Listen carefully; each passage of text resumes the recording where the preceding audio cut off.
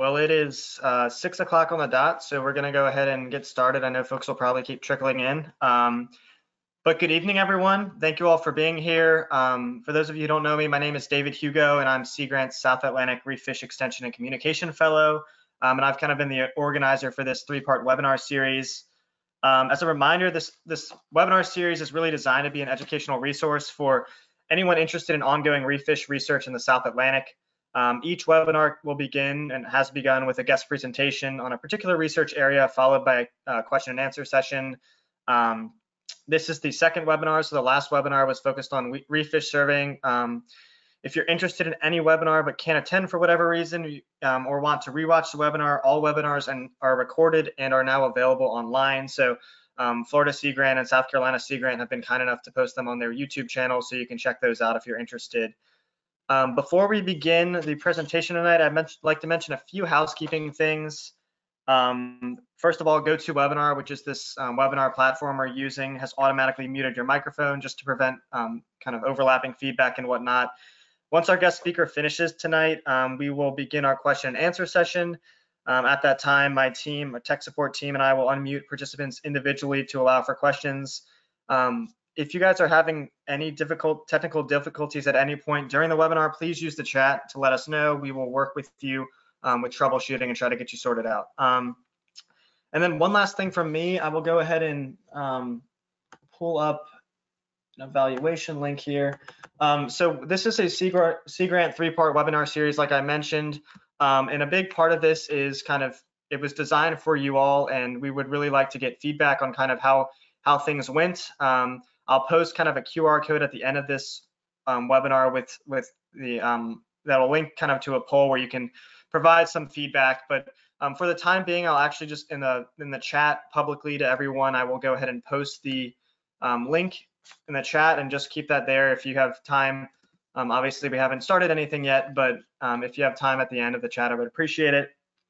And yeah, that's just about it from me. I'll go ahead and introduce our guest speaker tonight. I'd like to introduce the second speaker of this three-part series, Dr. Will Patterson. Dr. Patterson wears many hats. In addition to serving as a marine fisheries ecology professor at the University of Florida, Dr. Patterson is the project lead for the South Atlantic Red Snapper Research Program. This is a project focused on estimating the total abundance of red snapper in South Atlantic waters. Dr. Patterson, thank you so much for being here today. Looks like I've got your screen. The floor is all yours. Okay, thank you very much, and thanks for the invite to share our project and our progress to date and what we'll be doing over the next year and a half to wrap this up and produce population estimates. So obviously the title of the talk here is Estimation of U.S. Atlantic Red Snapper Abundance. It's a fairly broad study. We have 3 academic institutions, University of Florida, NC State, and Texas A&M Corpus Christi. Involved several state agencies up and down the seaboard, and then some of our investigators are with NOAA Fisheries as well. So red snapper is an iconic reef fish in our region. Occurs in the U.S. Atlantic from North Carolina through Florida, and then in the Gulf of Mexico and U.S. waters, and then down through Mexican waters, and well known from the Campeche banks in the southern Gulf of Mexico. These fish are fairly long-lived. They can live to be about 60 years old, and they recruit to fisheries in both regions at about age 2 to 4, depending on growth rates and size at age, but that's about when they start appearing in the various fisheries. There's been a fair amount of research done on the genetic population structure of red snapper. And this paper, Dave Portnoy et al., that we published last year, shows the locations of red snapper samples in the Atlantic and then throughout the Gulf of Mexico into Mexican waters. And I won't get into a lot of the details of this study, but it did show that there was significant population structure separating the Atlantic and Gulf populations as 2 distinct genetic stocks. And that's how they're managed by the councils, right? The South Atlantic Council manages Atlantic red snapper, and the Gulf of Mexico Fishery Management Council manages Gulf red snapper. So again, iconic reef fish, been exploited for many decades in both regions, going back into the 19th century. Atlantic commercial landings peaked in the 1960s, and the recreational peak is estimated to occur in the 1980s. Part of that has to do with the data-rich period starting in the 1980s, but our best estimates are that's when the recreational landings peaked as well. And the Atlantic stock has been estimated to be overfished since the 1980s.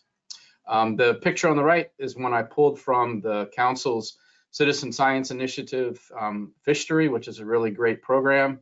If you can access it online and learn some information about pulling data from historical images, and it's a really cool study and great information that's been derived from that. Obviously, there's a lot of frustration among both the commercial and recreational sectors with red snapper management. The recreational season in recent years has been 2 to 3 days, and obviously seasonal closures prior to that, fairly small commercial quotas as well. And so you don't have to go very far to find disgruntled perspectives that appear in newspapers or the sport fishing or even commercial fishing literature on red snapper. This is actually a cartoon from the Gulf, but I thought it was pretty germane to the discussion, and it has to do with perspective. And so this cartoon was published in 2009, and from Jeff Parker, and it shows the sport fishermen saying, "Hey, the population's huge," and fishery scientists saying, "Well, actually, our estimates are it's about this big." So perhaps this doesn't apply directly to Atlantic red snapper, but maybe it does a bit. But perhaps with Atlantic red snapper, we should really be talking about discards and dead discards. And the fishery scientists would be saying they're huge, and the sport fishermen would be saying maybe not so big. But anyway, right? We often have these differences of ideas and perspectives about what's going on in the water, on the water. So what do the estimates actually show us? So this is from the most recent stock assessment in 2021 for Atlantic red snapper. The figure in the top left shows spawning stock biomass. And so spawning stock biomass was estimated to start declining in the 1960s through to the 1980s. The horizontal purple line is the biomass at maximum sustainable yield. And these are shown here in relative measures. So 1.0 would be BMSY. And then the minimum size stock threshold is 1/2 BMSY. So that's the overfished threshold shown in the red line. And you can see during the time period from the early 1980s to present, the stock has been below that overfished threshold, although since about 2010, the stock is estimated to have been recovering pretty substantially over that time period.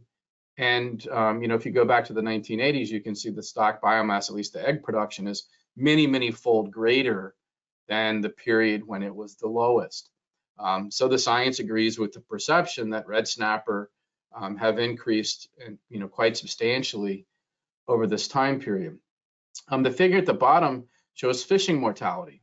And again, the red line here now is the overfishing threshold. So F equal to FMSY, or the fishing rate that produces maximum sustainable yield. And so when you're above this line, you're overfishing. And you can see that through this data-rich period of the 1980s forward, the estimates are always above that line. And so how could this be that the stock is recovering? So we're approaching crossing that overfished threshold to being not overfished, yet we still have overfishing estimated to be occurring. Well, there's a couple things that are going on here in the assessment model. First is the age composition of the landings suggests some fairly strong recruitment in the recent time period. So as you add young fish to the population is growing. So it's tracking upward toward BMSY, yet the removals have been unsustainably high, estimated through the assessment process. Well, commercial landings peaked in the 1960s, have been declining ever since.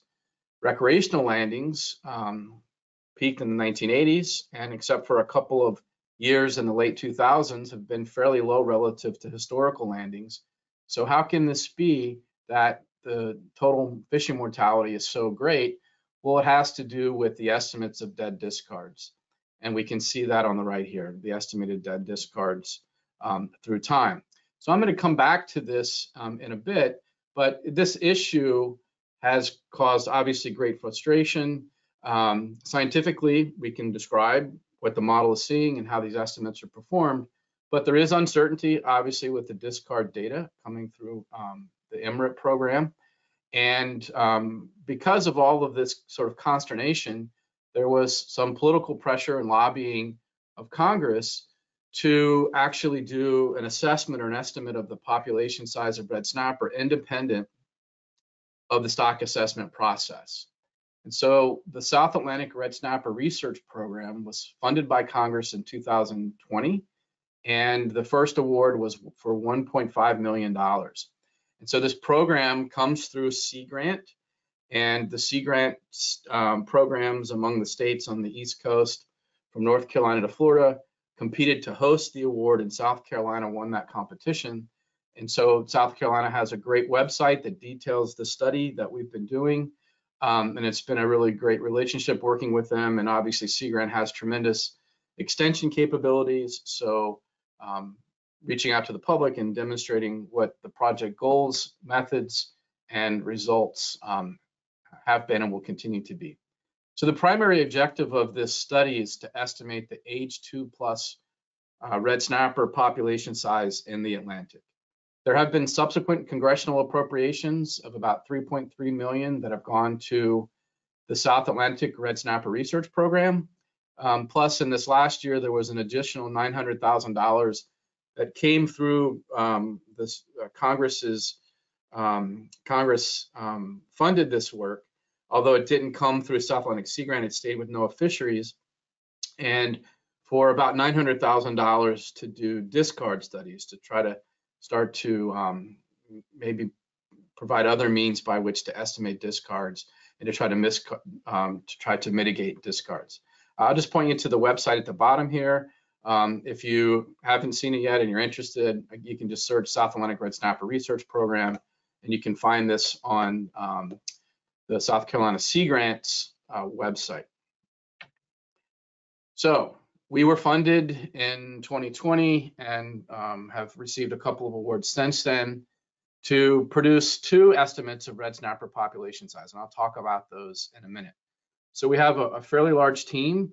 In the top row, the folks in the left, these are all University of Florida. Dave Portnoy and his collaborators, or our collaborators at Texas A&M Corpus Christi. Dave leads the genetics and genomics component of our study. Jeff Buckle and a team of scientists at NC State University. Jeff heads up the Bayesian hierarchical modeling component, which I'll talk about in a moment. Bev Sauls, Dominique Lazar, and Ted Schweitzer are at FWC, Florida FWC. They've been tremendous in providing fin clip tissue samples, and I'll talk about their contributions again in a bit. Nate Batchelor heads up the CFIS program as part of SURFS, the Southeast Reef Fish Survey, and Wally Bubley at South Carolina DNR heads up the MARMAP and South Atlantic CMAP programs that together CFIS and these programs that Wally leads at South Carolina DNR make up the SURFS program, which are important data sources for our estimation. Kyle Schertzer is the lead assessment scientist at NOAA Fisheries for Atlantic red snapper. So I don't have time to go through, one by one, but really diverse team, lots of different skills here, and it's really great to have the diversity of academic scientists, state scientists, and federal scientists all working together toward this goal. It's not unlike the CDAR process. CDAR oftentimes is depicted in the press as a NOAA product or NIMS, NOAA Fisheries, but in fact, CDAR is a collaboration among scientists that come from, NGOs, that come from academic institutions, that come from federal and state agencies, and also stakeholders that participate in the process. So, all of us who have participated in CDAR know it's not a NIMS product, but it's a CDAR product. That's this collaboration. And again, our study is very similar in that respect. So what are the objectives of our study? First is to estimate the distribution and density of red snapper across the US Atlantic shelf from North Carolina through the Florida Keys with remotely operated vehicles in unknown or unconsolidated habitats. And this was particularly important because of the red snapper study in the Gulf of Mexico, particularly in the Western Gulf of Mexico. A large percentage of the fish estimated to occur there were found in unconsolidated habitats, that there wasn't a nearby reef in those samples. And so we wanted to explore that in the Atlantic. I will say that in Florida waters, I led the Florida component of the Gulf study. We didn't find red snapper away from reefs. They were always associated with structure of some sort. The second component of our study, or objective, was to develop a hierarchical Bayesian integrated abundance model to estimate age 2+ red snapper population size based on the Southeast Reef Fish Survey SURFs, trap camera data, and ROV survey data. So, lots of big words here. Basically, we want to create a model to use the camera data and the trap data, camera data coming from cameras on traps, as well as the ROV survey data, to produce an estimate of red snapper population abundance.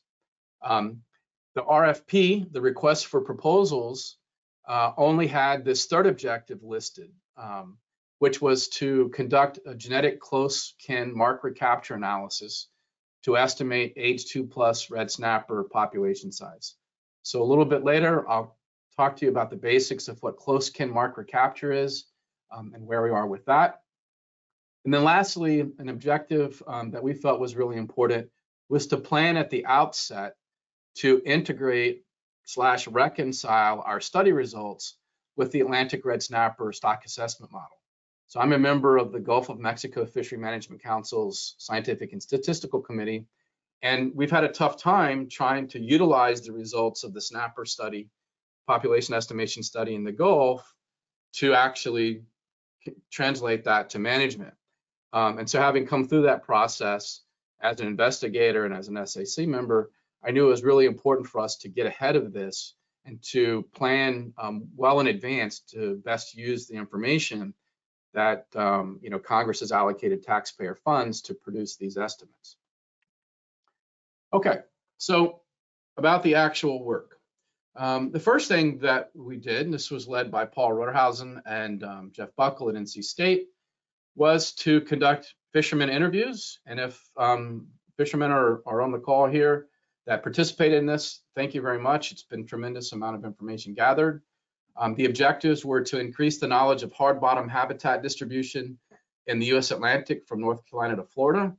And the second then was to estimate the spatial distribution of fishing effort and relative catch rates of commercial red snapper fishermen. And so the approach was to go and meet with fishermen and show them the map on the right. And we had 3 different regions of the US Atlantic coast. And the shelf was gridded like you see here. And we asked fishermen to indicate areas where they had high, medium, and low effort for reef fish, and then high, medium, and low catches of red snapper. And so COVID-19 complicated this in the first year of the study. And so we had to mail questionnaires with these maps. And we had 3 maps, 1 to indicate where reef habitat exists, 2 fishing effort that they have, they focus toward reef fishes, and then 3 relative catch rates of red snapper in the region.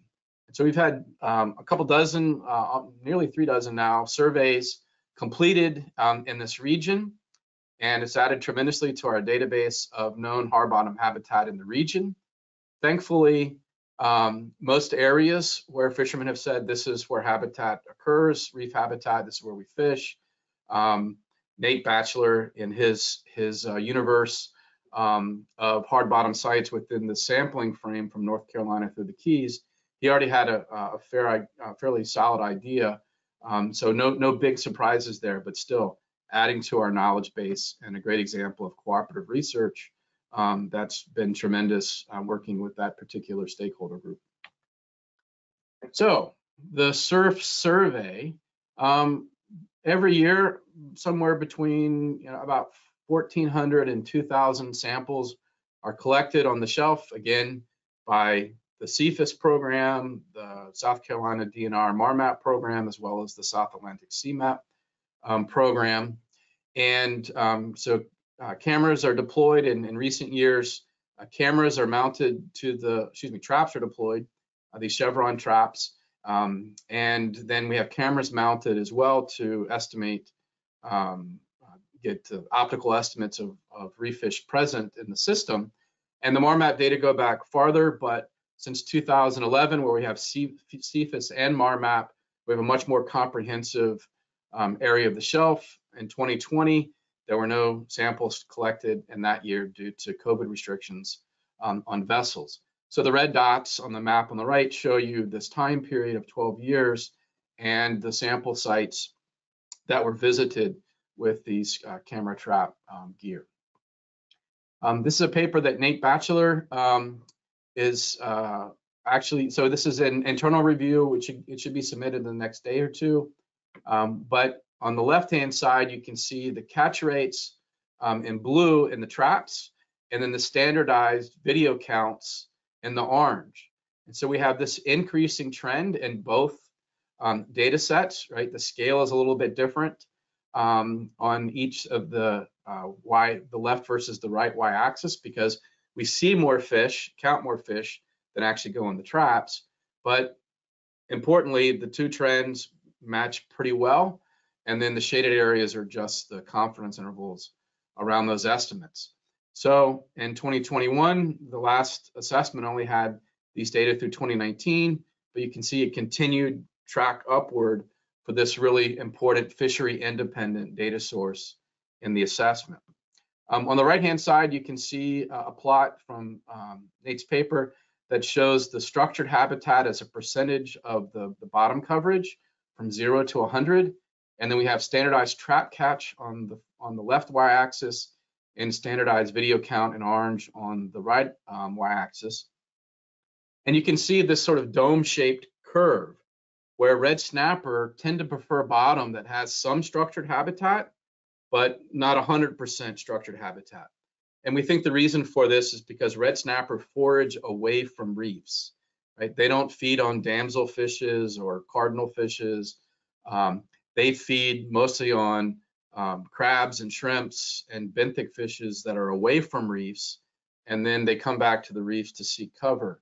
But they're foraging away from reefs or in the water column, and so they like to have areas where there's some hard bottom, but then there's some sand in between, and that's what the data here show. This plot is a heat map. On the left are the trap catch data, on the right are the video data, and the yellow color indicates the highest intensity, so highest trap catch or highest video sum count. And so you can see here off of Northeast Florida, we have a clear center of abundance that's now moving up the coast here into Georgia. Another center of abundance off of North Carolina that's not quite as high as what we see off Northeast Florida into Georgia. And then in an area in between and to South Carolina and southern North Carolina where we don't have nearly as much red snapper. Now, what I want to say here is these are fishery independent data, but the way the map is constructed to show the heat map, it sort of smears across areas where we have known hard bottom and areas where there isn't hard bottom. So it may be a little bit misleading in that respect. So the map is showing the entire shelf, but really the sampling for surfs only occurs in areas of hard bottom habitat. For the ROV surveys, again, we've engaged in cooperative research. We've had tremendous cooperation. I think we're up to 19 different charter boat captains and crews and their vessels that we've utilized from Key West all the way up to Oregon Inlet, North Carolina. I have most of the boats on here. There are a couple that I just didn't have the pictures for to put this together, but I got them this afternoon. I just didn't have time to incorporate them. So if you've helped us and your boat's not here, my apologies. We do a lot of work with for hire charter boat captains in the Gulf of Mexico as well. And the reason for that with our reef fish work is because these boats, they're on the grounds every day. They're making, the first step in the scientific process is observation. So they're a great resource for observations that are occurring on the water. But also when we deploy our ROVs, these captains are used to holding on a spot, right? Most of them fish without setting an anchor. So they're able to hold on a spot, and we're able to do an ROV survey. We can drop the ROV on the bottom, and within 10 or 15 minutes, the ROV is back on the deck and we're moving to the next spot. So it makes us very nimble and efficient, and we utilize their expertise in this process. So it's been a great relationship. This is our ROV in the top left. It's a Video Array Pro 4. We have a camera on the top of it, a GoPro that's angled at 45 degrees toward the seabed. And then we have paired cameras. These are stereo cameras. So one is inset about 10 degrees, and they're about 60 centimeters apart, mounted onto this aluminum pole that doesn't have any flex to it. And so because of this stereo camera arrangement, we can scale the fish that we see. So for red snapper, we tend to be able to estimate the size for about 20% of the fish that we see. At each site, we drop this instrument on the left. It was referred to as a gizmo once by one of the charter boat folks we work with in the Gulf of Mexico. So I have a hard time not saying gizmo, but it's an instrument. This is a CTD, measures dissolved oxygen, temperature, salinity, and depth. Has some other parameters that can measure, but those are the main ones we're interested in here. So the ROV is tethered to the surface, and we have a control box where Joe Tarnecki, our ROV pilot, flies the ROV. And then this just shows a transect. This is off Northeast Florida along this little ledge. So you can see some nice reef habitat here. A couple lionfish show up. Tomtate. We'll see an angelfish here in a minute, along with some gray snapper and vermilion snapper. Right, so you can see the angelfish just swim by there. And we get to the very end, we're going to see a couple of red snapper enter the frame. So this is what a typical ROV transect would look like. I'm not going to run through a bunch of video, but we've had great visibility in the system during our work here with these optical gears. So the ROV sampling that we've conducted, we did in summer of 21 through summer of 23. So we were announced that we were funded in the spring of 21, and within a few weeks, we were already conducting ROV surveys. Joe is great at what he does, and we had a crew already in place, so we were able to hit the ground running. And most of the surveys were done in summer of 21 and 22. There were a few surveys that we had to conduct in the summer of 23 because weather issues late in summer of 22 just kept us from them. So in total, these randomly selected sites along the shelf, we have 282 that have been done, again, from the Keys all the way through north of Oregon Inlet. And you can see the red circles here are the observations of red snapper. So very few red snapper observed during these ROV surveys. Although we did paired sampling on known hard bottom sites with the camera traps, we clearly picked up red snapper. So we know from work that we've done in the Gulf that red snapper don't tend to avoid the ROV, and we count them when they're present. It's just on these sites which were mostly unconsolidated sandy bottoms, we just didn't see red snapper. So the figures on the right again are from Nate Batchelor's paper. The top row shows the proportion of ROV stations where we observed red snapper. The bottom row shows the mean density, and this is individuals per 100 square meters. And then on the left column, we have the structured habitat as a percentage, and then we have a measure which we call habitat complexity. So 1 is the least complex habitat, and 3 is the most complex habitat. So, and then the sample sizes are across the top. So among our 282 stations, We had 197 that had no structured habitat and 24 that had a little bit of structure. We didn't see any red snapper in either of those. Among the stations where we had a moderate amount, we saw the most red snapper, about 20% of those we saw red snapper, and then the drop off as we got to higher percentage of structured habitat on the seabed. And this again matches the data from the surfs analysis, the analysis of the surfs data that I showed you a little bit ago. Red snapper tend to prefer more complex hard bottom, so higher structure, more relief, greater complexity, but they just don't want it continuous. They like to have sand in between. So a big component of our study is also doing fin clip sampling, and this supports the genomic analysis. And so just briefly how this works, we sampled the catch, the landed catch, and so really intense efforts by various groups along the East Coast, and FWC in particular does a tremendous job getting thousands of samples every year of fin clips. We take a clip of the dorsal fin, we put it into a solution called DMSO. It's buffered, it's very stable, and it's really easy to ship around the country. We could put the fin clips in ethanol, but that's more problematic for shipping.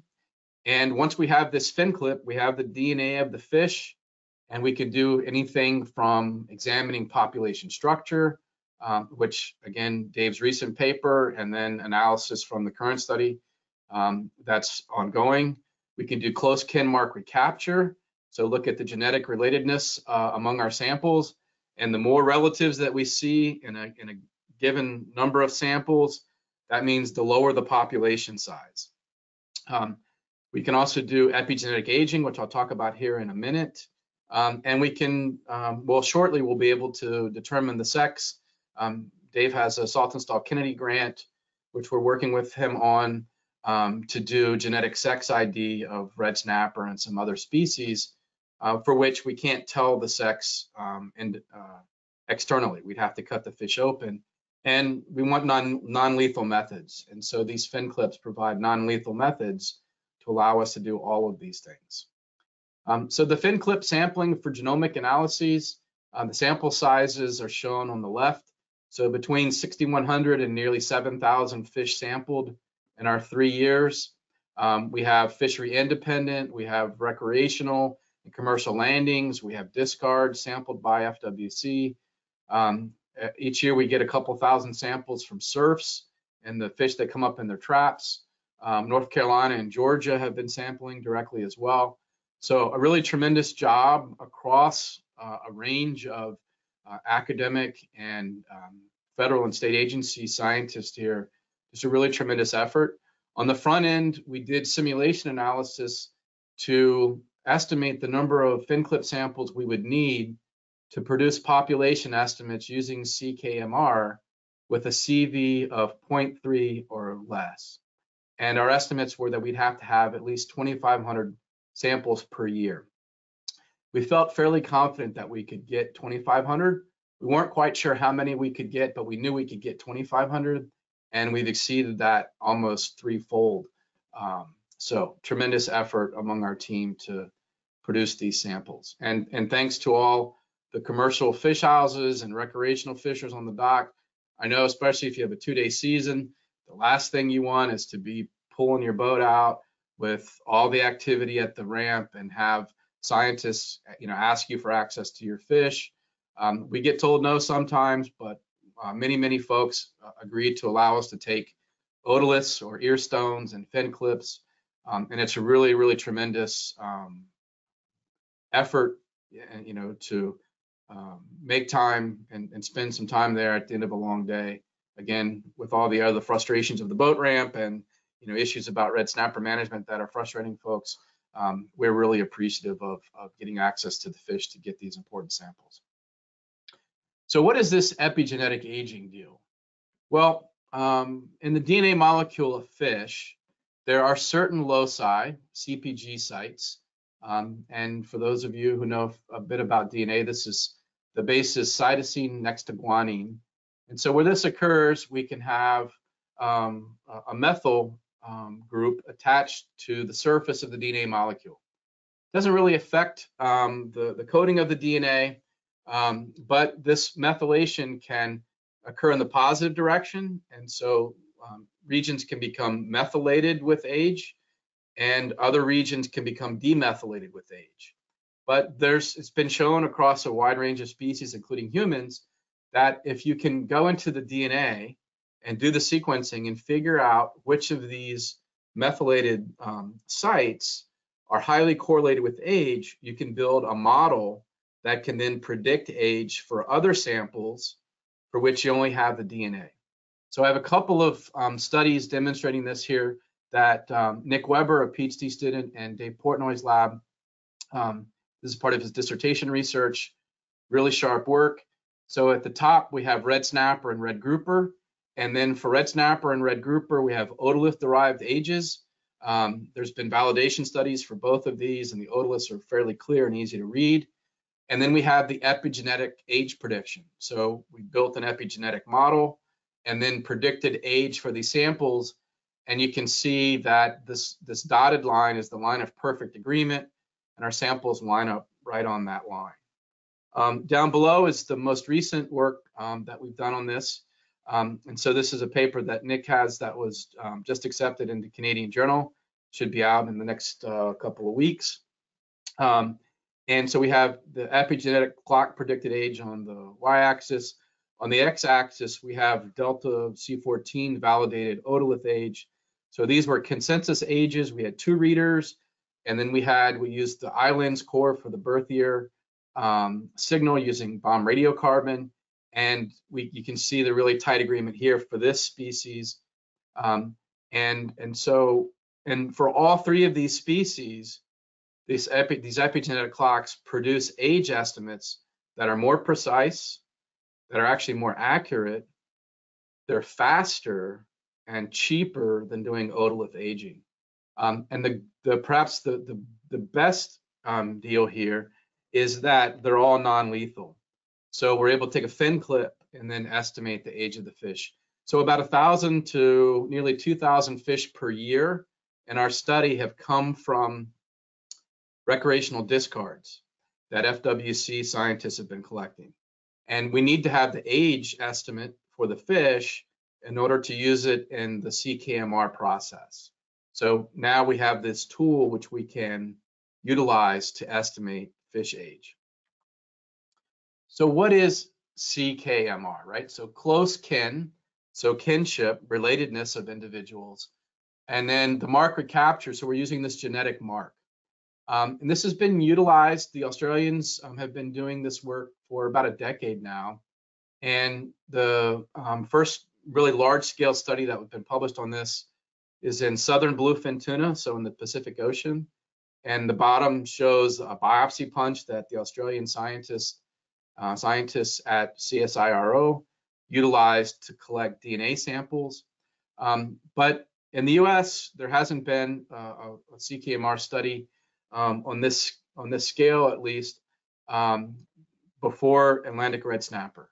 So we actually proposed doing this for Gulf red snapper, but the committee in the Gulf at the time wasn't quite sure that this would be an appropriate approach, or otherwise didn't feel that confident in utilizing it. So we didn't use. They opted not to fund anything on CKMR.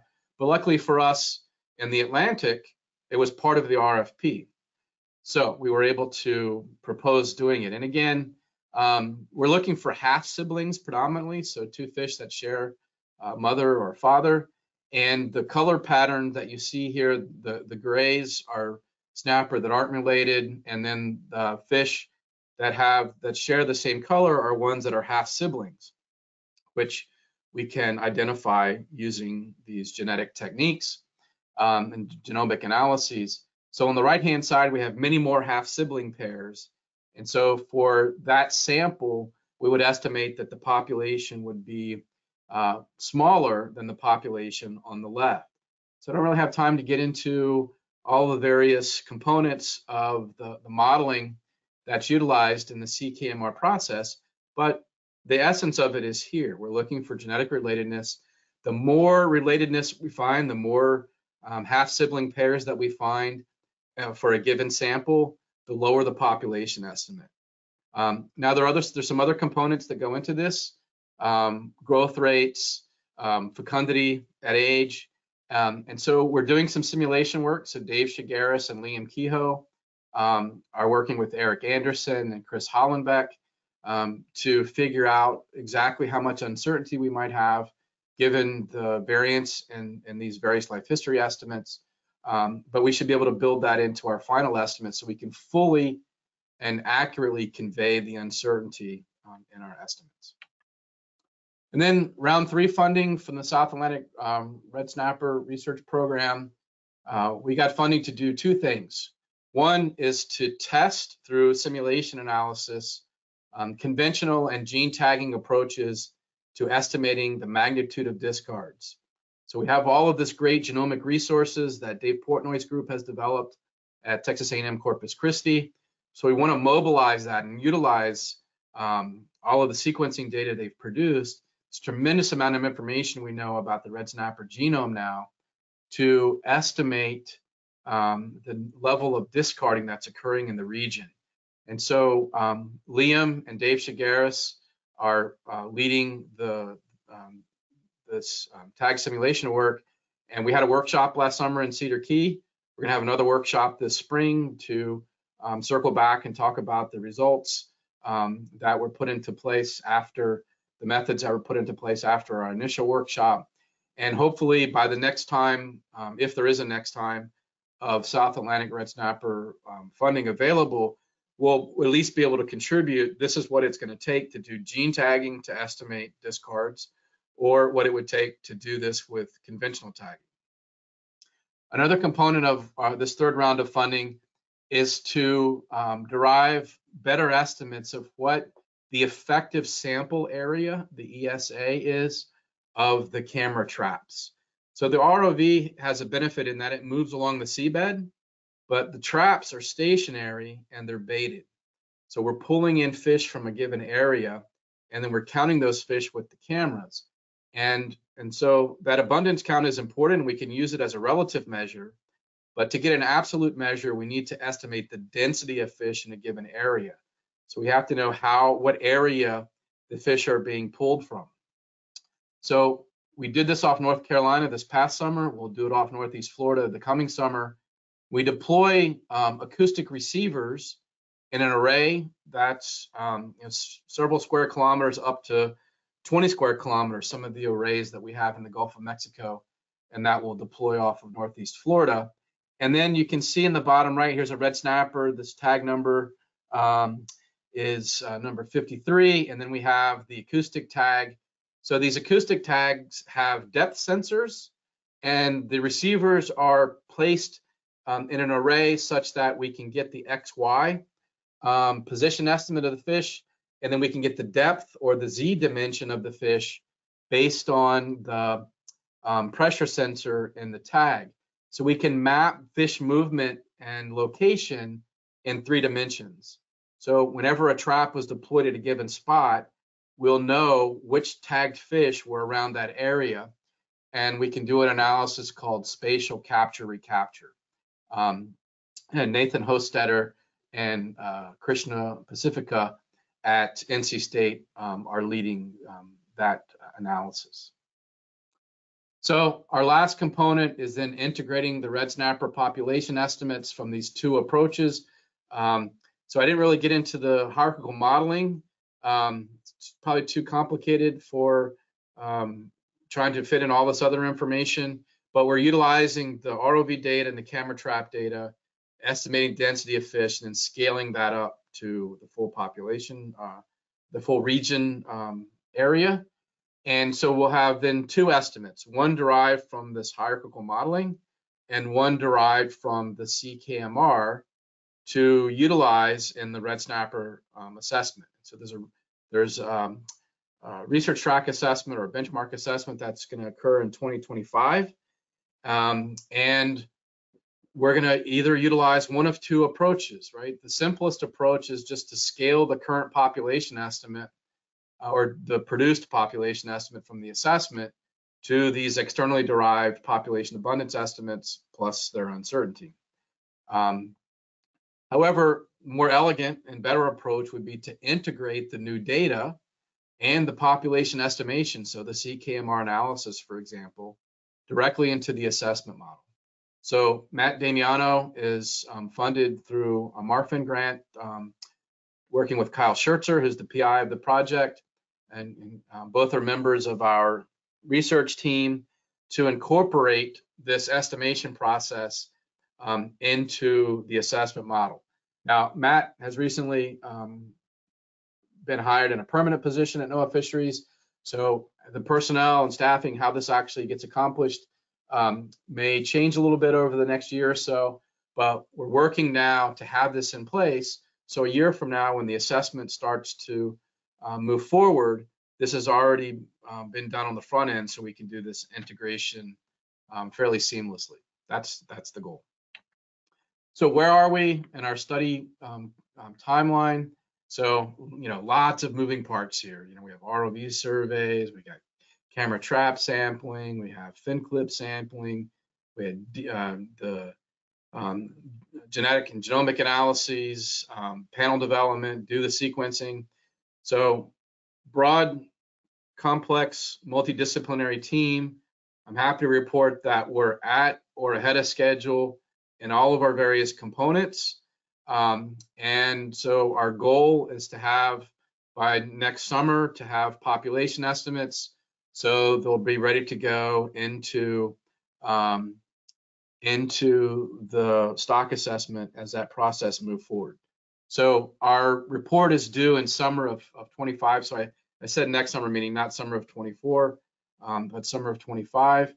And then there'll be a process of peer review from the Atlantic SSC, as well as from the South Atlantic SSC, as well as a Center for Independent Experts, external review. So we've built all of that into our process. And again, we're on schedule and we hope to remain there.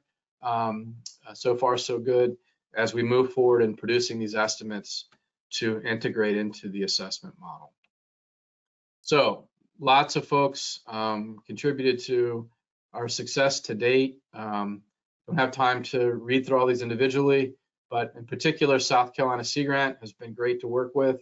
The technical reviews have been beneficial to our work, and the steering committee has also been really easy to work with and gather their feedback and make adjustments as needed.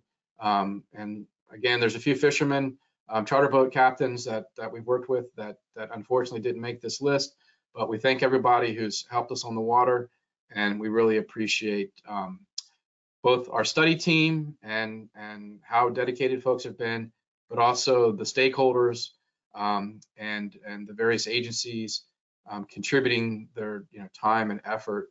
It's been really, really, really tremendous. And that's it for me. Perfect. Thank you so much, Will. For those of you who are interested, I actually just pasted that South Carolina Sea Grant website in the chat as well, so feel free to check that out. It's got a lot of really awesome information, kind of high-level information about the project, but really appreciate it, Will. We're going to go ahead and move into the question and answers portion of this webinar. It looks like we've had a question kind of asked midway through the webinar. So, Will, if you don't mind just leaving the slides up real quick. Janelle Fleming asked, and Janelle, you might have to speak up or in the chat clarify what graph you're referring to, but you said with these graphs, are they cumulative, or does it appear that you have more samples from North Carolina versus surfs? FWC column with the second graph of the fin clip sampling. I have a general idea what slide you're referring to, but if you don't mind, we can actually unmute you, or you can feel free to type in the chat to just clarify what graph you're talking about.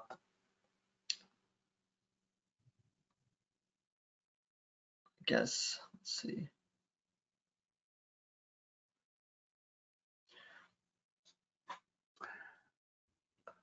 So I heard, yeah, part of the question had to do with the surfs. So I assume this is the figure in question.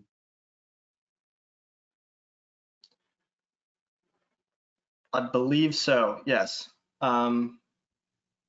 Oh, it was the So cumulative. It was the one thing that I'll just point out here is, so the surveys, the SURF's complete database, and then also, you know, CFIS and independently MARMAP and CMAP South Atlantic.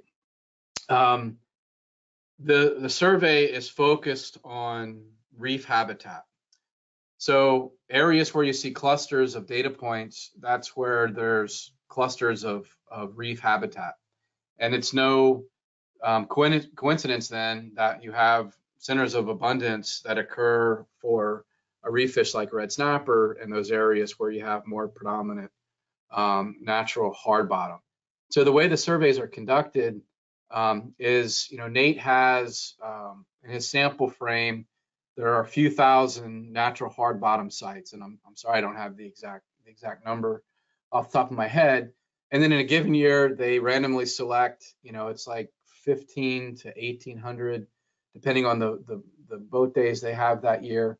And so Wally's group does a portion of those samples, mostly in sort of the central part of the range. And then the NOAA ships like the Pisces are used to do work off North Carolina, and then they move down south and go all the way down to south of Canaveral on the East Coast, so Port Lucie. So that's why the distribution looks as it does. It's reflective of where the known hard bottom habitat is. Perfect. And just kind of a logistical thing, for those of you who want to ask a question verbally, feel free to kind of raise your hand in the sidebar panel. There should be just a hand icon. You can click on that, and then my team will kind of unmute you and allow for questions after I announce you.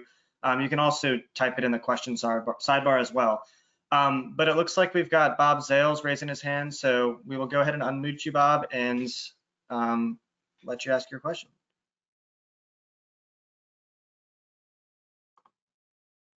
Bob, you should be able to unmute on your end. You just need to click that little microphone icon.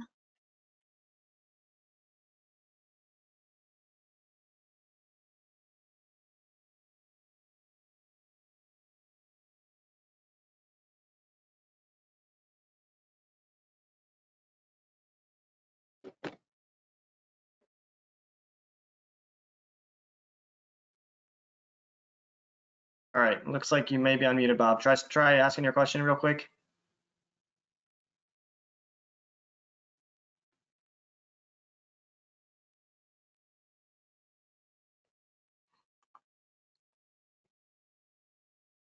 All right, I'm not hearing anything. Maybe you can put it in the chat. Yeah, Bob, do you mind just typing it in the chat real quick?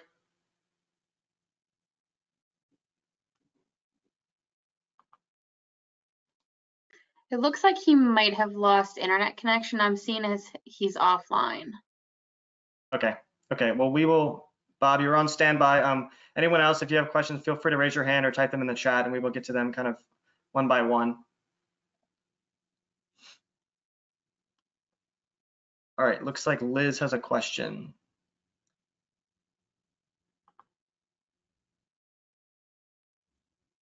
Should be good to unmute. There we go. Liz, Hi, are you able to hear me? yes, we can hear you loud and clear. Okay, awesome. So I had a question on the close kin mark recapture. Do you guys define a region where you compare the genomics from the half siblings, or do you just consider the entire region that you're sampling, like in this map, that entire region, or is it like at specific sampling sites? Yeah, it's a great question. So population structure has, as you might imagine, really important implications here for using CKMR and how the connectivity, population connectivity that exists in the system. So from the outset, the sample frame is defined as the Keys all the way up to North Carolina, and we get a few samples from South Florida. ROV sampling was pretty intensive in the Keys, and we saw a couple of fish, but The catch rates are fairly low in the Keys and then off of Southeast Florida as well. So we don't have a lot of fin clips from those regions, nor do we have any indication that there are a lot of unsampled red snapper down there. But as far as the core region, then from about the central east coast of Florida up to just north of Hatteras there, the first thing that we'll do in this work that Portnoy and his group will do is examine the population connectivity from the genomics data. So we'll actually be able to test whether there's significant population structure that exists across this region. Right? There have been a little bit of tagging data, and then there's some otolith chemistry data, a study that Beverly Barnett was the lead on a few years ago that showed movement across this region from adults or by adults, post-settlement movement, and then you also have larval transport, right? So as the Gulf Stream is moving up the East Coast, you have transport that could occur across that region. So there's plenty of opportunity for connectivity. The Portnoy et al. 2022 paper had much greater sampling intensity in the Gulf of Mexico. And the Atlantic was almost like an outgroup in that analysis, but there was significant structure between the Gulf and the Atlantic. In this study, we'll have a much more comprehensive data set to examine population structure, genetic population structure in the Atlantic. There's been some simulation work done by Paul Kahn looking at CKMR and the effect of misidentifying what the population components are, what the population structure is. So for example, if we had genetically distinct populations off of North Carolina versus Northeast Florida, and we didn't account for that in our CKMR analysis, then that could cause a bias in our estimate. Now, I'm not saying we've found that type of structure, and the earlier analyses suggest that there's not that type of difference between the two, but we'll be able to test that in a more comprehensive way and then account for it by doing separate modeling if it's present. But the null hypothesis is that there's no structure, that it's one continuous genetic stock on the East Coast. Okay, thank you. All right, looks like Bob wrote his question in the chat. I will go ahead and read it. It's a very good presentation. I assume this is not part of your research, but we all know that a discard mortality is a big issue with determining stock status, and the recreational data is a big problem with recreational discards and resulting mortality. I guess the next part is, are there efforts in the South Atlantic and Gulf to better address this problem? Will a recommendation come from you all to have NOAA better address recreational harvest and discard data? So I guess it's multi-part. Yeah, a couple different components there. There have been some studies done in the Atlantic to estimate red snapper discard mortality, and the estimates in the assessment are fairly low. And Jeff Buckle has a student who's working on this off of North Carolina presently to estimate discard mortality rates using three-dimensional telemetry.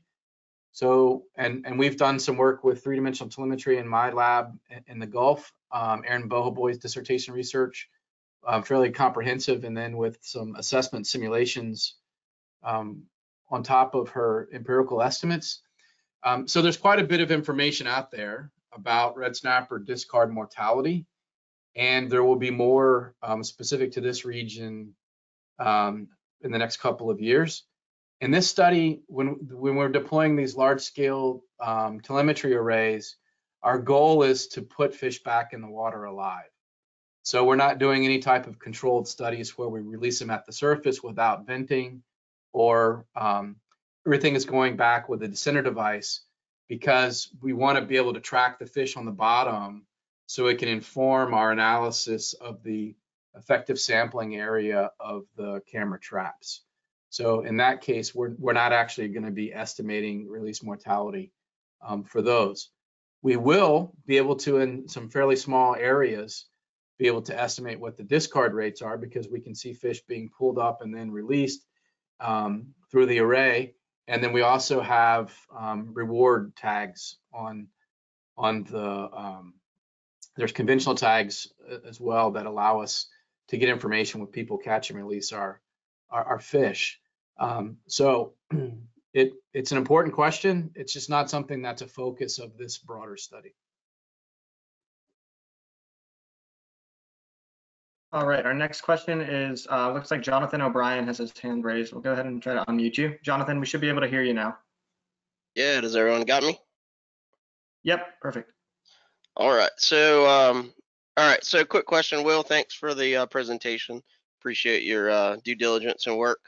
I guess the question I want to hear a response to, if there is a response, is to some of the NOAA feedback from some NOAA faulty data regarding red snapper in the Southeast Atlantic. And I don't know if that also goes to the Gulf, but some of the kickback here in the South Carolina, Charleston area about the data that's being represented versus I don't know how it was obtained. It's not accurate. We've seen a lot of kickback here in the commercial and charter fishing industry. So just curious to see what you guys might have to say about that. Well, I'm not quite sure what you're referring to. I mean, there's a tremendous amount of different data and data sources that go into the stock assessment. So what specific estimates are you referring to? I don't have the article in front of me, but a lot of our SC red snapper frustrations come from a local paper that discusses some of the limits or shortening of even the grouper fishery, but it also ties into some of the red snapper fishery. Just curious to see if you guys had any interest or any feedback for it. I guess what I'm saying is we have a lot of people here, recreational, commercial charter guys that are saying there's a lot of them here, but then a lot of the data that the researchers say is that they're not here. Yeah, so the stock assessment estimates are pretty clear that the population size and the egg production in the stock has increased tremendously over this time period of more intensive regulations. And 2010 is an important year. 2007, you had the reauthorized Magnuson-Stevens Act, that required that overfishing could no longer exist in any fishery. So if a fishery was estimated to be overfishing, then you had to have a plan in place to mitigate that. And so annual catch limits and annual catch targets became part of that process. And you can see the stock responding to those efforts. And so this trajectory here, you can see that from 2010 to present, right? So we go from about 0.15 to about 4.5.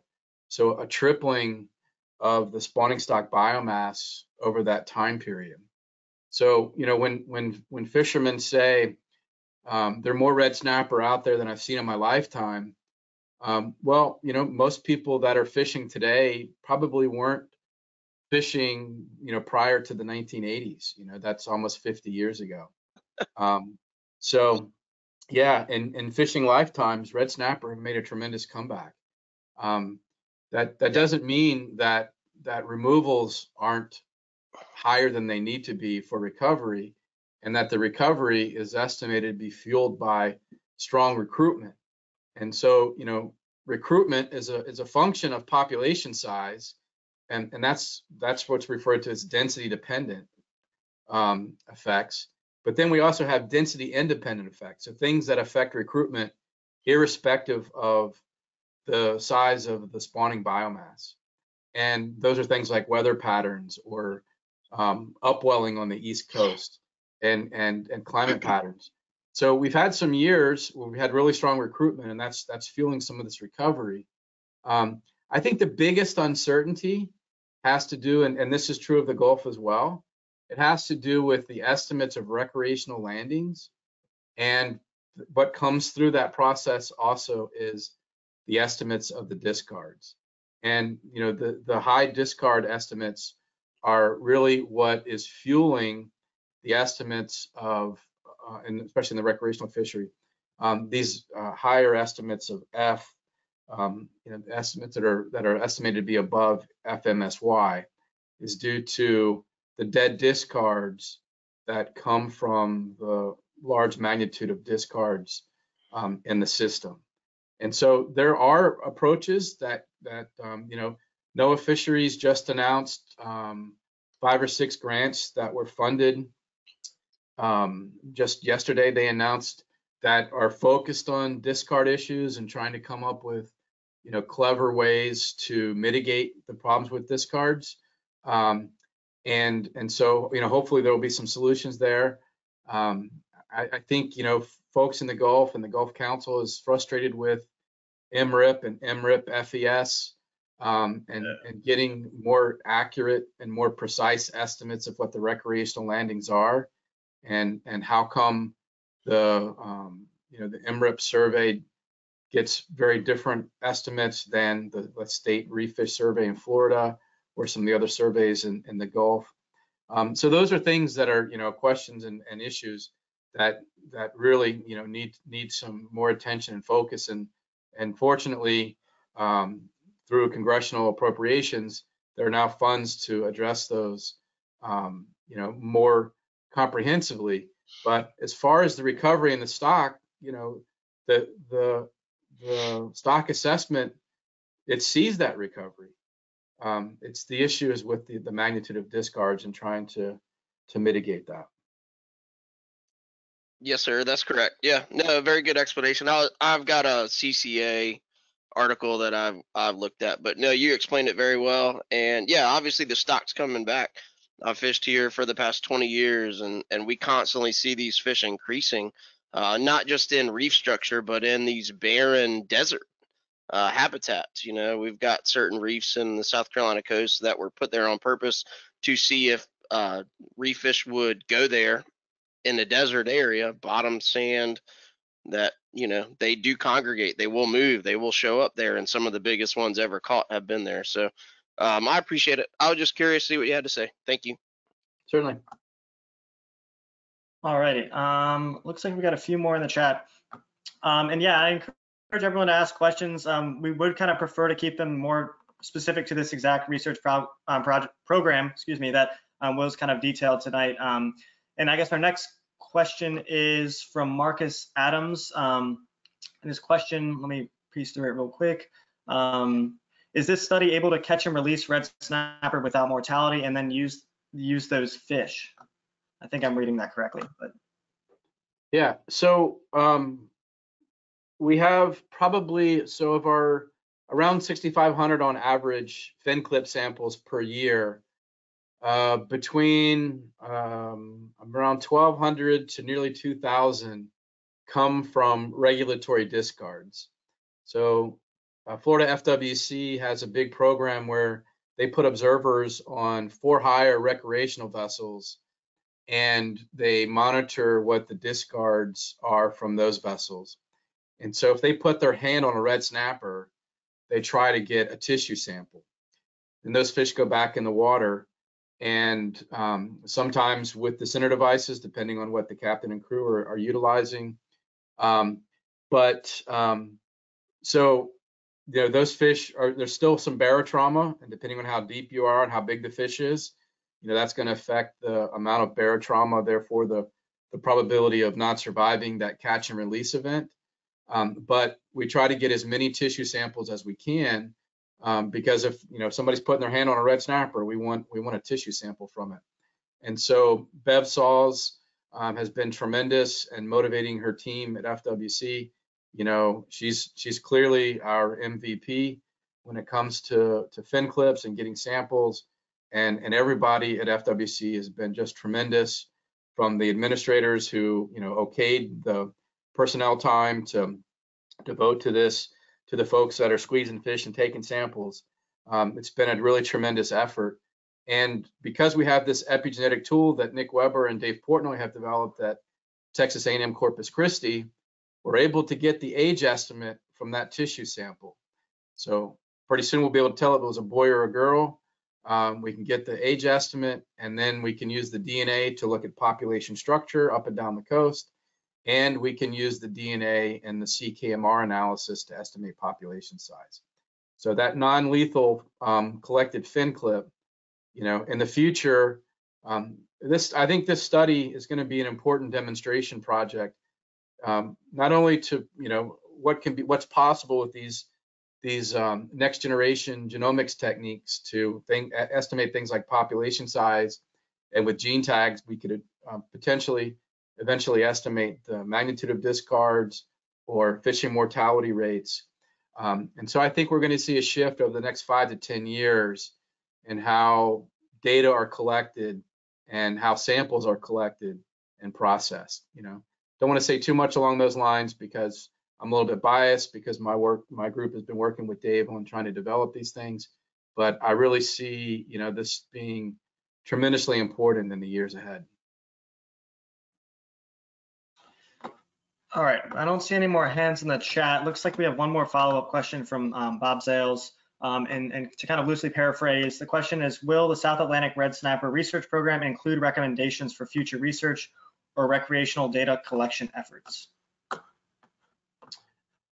I don't think so, Bob. Our focus is on population estimation, and the Southeast Regional Office and the Southeast Fisheries Science Center are acutely aware of the uncertainty in the various data sources. Unfortunately, Magnuson doesn't say you got to use perfect data and stock assessments. The requirement is best available. And, I realize sometimes the data that are available may not be suitable. And then, as an SSC or as a CDAR committee, things get thrown out all the time. But, the criterion is best available. That doesn't mean that things can't be improved. And there are clearly areas where precision can be improved. And then, unfortunately, there's some areas where probably we have biased estimates that need to be improved. But it's nothing that people aren't aware of and are trying hard to push things forward. I know there's a frustration with MRIP, and there have been National Academy panels that have been put together to try to get a better system for recreational effort and landings estimates. There's some issues in the Gulf now with grouper estimates, and I'm hopeful that some bright people can get together and push ahead on those. It's the greatest source of uncertainty and fisheries in both regions, I believe, at least for reef fishes. So that kind of analysis or that kind of suggestion isn't really part of what we're doing here. So I don't foresee us having any recommendations in that respect. But I know the center and the regional office are acutely aware of where there are uncertainties in data inputs, and these are dedicated folks that are working hard to try to solve it as well. So we have made progress. There's more yet to be made in some of the data inputs. Perfect. Well, thanks so much, Will. I will go ahead and ask, Will, do you mind stopping your screen share? I'm going to just pop up a quick kind of closing slide here. It doesn't look like we have any more questions. It's still shared? I'm still seeing it. Yep. Oh, there we go. All right. All right. Let me try.